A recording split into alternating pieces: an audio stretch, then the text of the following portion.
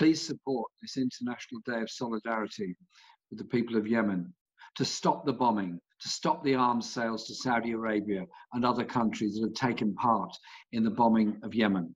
It is a humanitarian crisis, but it's not a crisis that's been brought about by natural causes. It's entirely made by the aggression and the bombing campaign that has brought cholera, has brought death, and has brought destruction.